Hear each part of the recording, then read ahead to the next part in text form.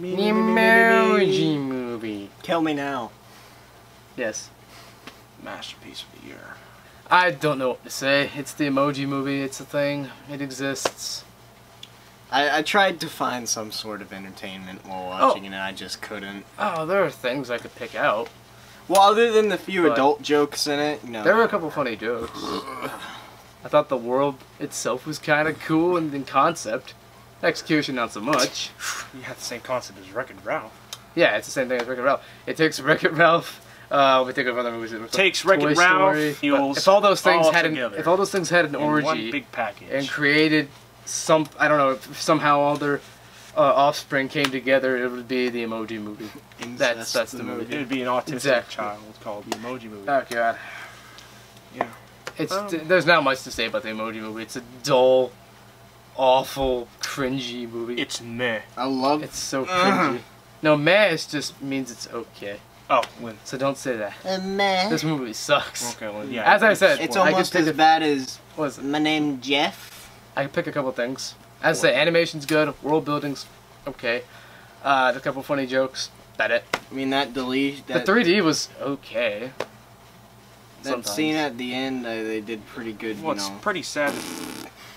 Yeah. It's pretty sad that the 3D, like in the theater shit, where it's like, yeah, I know. Welcome to the movie and all that shit's better than the actual movie itself. Yeah, everything before this movie starts is better than the actual movie. Yeah, it's really including that Hotel Transylvania show. Yeah, Hotel Transylvania that actually kind of made me laugh. That was kind of funny. Pretty funny, but yeah, this movie sucks. It's bad.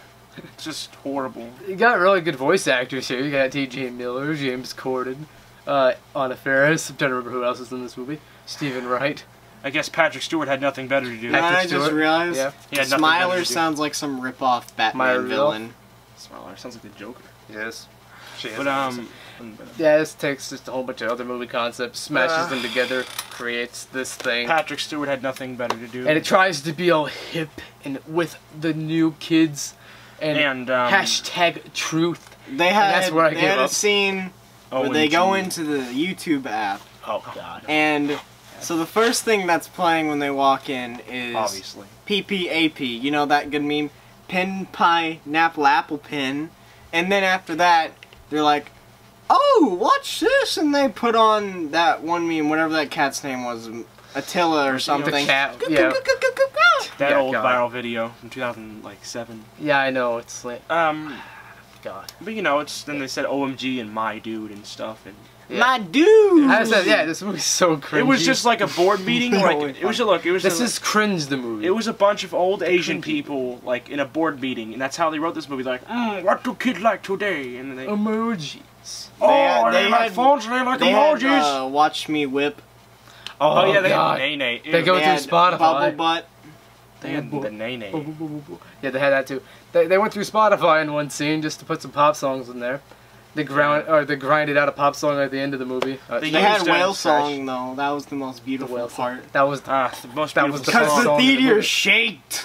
The most beautiful song in the movie. Whenever the whale jumps over them, it's just the theaters.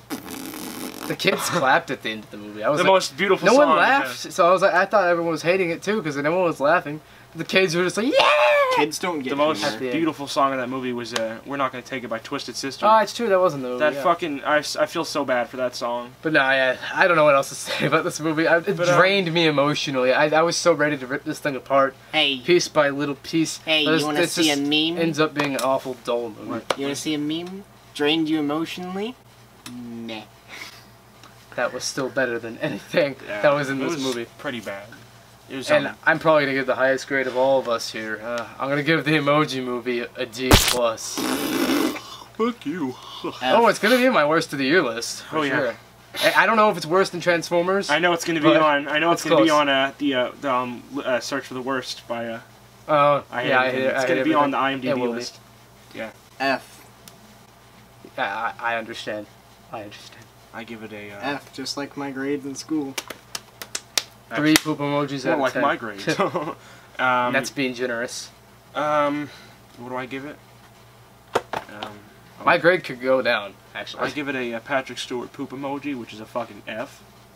F minus. You can't get minus in an F. Oh. I give it I give it 0 British monkeys out of 3. Oh gosh. God. Oh hi chap, we have some business to attend to. Well, my goal to keep this under 4 minutes has been demolished. Oh well. Whatever, I don't care. We're moving on to iRape. I don't know what we're going to do there. You'll have to see. I'll link it down below. Gold Rock Films, which is the channel we are all on. Yes, it is our channel. We bought crappy movies for you to watch this review. So watch it. Series is called Bargain Bin. We go to Walmart, the $5 bin, we buy shitty movies. I still feel guilty about that. Well, we both do. We both bought it together. Yes. And, yeah. Alice Spring chose the first choice. That'll be, yeah, I know. Y'all find out what that is later. Yeah, you'll see that later. So yeah. To be continued. That's our review for the Emoji Movie. Yes. So, peace. Goodbye.